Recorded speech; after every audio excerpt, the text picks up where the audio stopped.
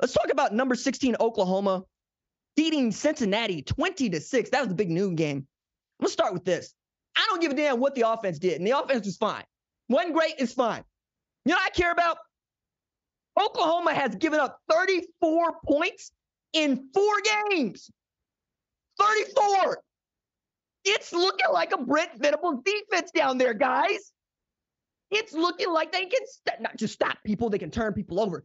Danny Stutzman is a dude. 13.5 tackles, 3.5 tackles for loss. Had really what ended the game in a play. The Sooners have picked off 7 interceptions in 2 games. Those boys are flying around and playing a little bit of ball.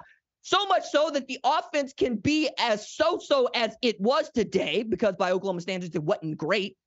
And you can still win by 2 touchdowns without scoring just 20 points. Now, I see that Cincinnati ain't that good, but Cincinnati's a Power 5 team now. This is what it means to play Power 5 football.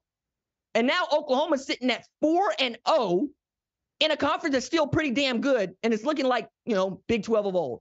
We thought maybe the new teams would have something to say about Oklahoma and Texas, and maybe they still might, right? Season's still very young. We're not even at halfway point yet, but nobody right now is going to dismiss Oklahoma and Texas playing twice this year. Once in the Cotton Bowl and once in the Big 12 championship. And if you aren't paying attention, one of those teams ends up in the college football playoff again.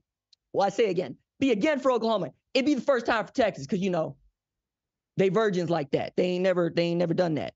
You can win a Big 12 championship, you just can't make college football playoff. I don't know how many people forget that or not, but somehow people want to keep talking to me about 49-0 and forget that Oklahoma's made the college football playoff 3 times, won 6 out of 7 Big 12 championships, got off to its 17th 4-0 start in 20 years.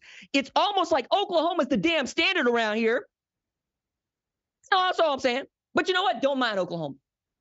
Don't mind a program that is outscoring opponents 187-34. Don't mind an Oklahoma that has decided to put a lid on the end zone.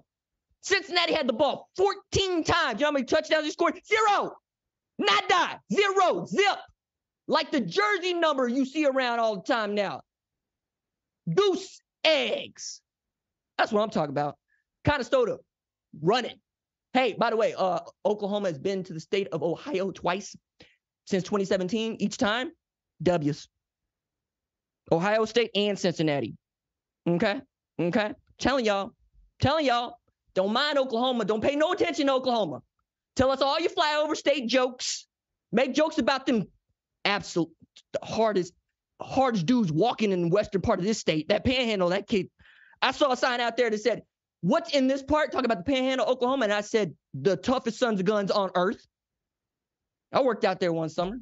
You ain't worked about no hogs, have you? You don't work about no hogs and no Somalis, have you? Uh-huh. You ain't met them dudes from Guyman coming up to Boise State giving you the what for. Telling you, man, all we do is make them hard, nasty, and mean down here. Yeah, ain't nothing to do with Oklahoma. Ain't nothing to do but lift and play football. You don't think this means something to you? You gonna learn.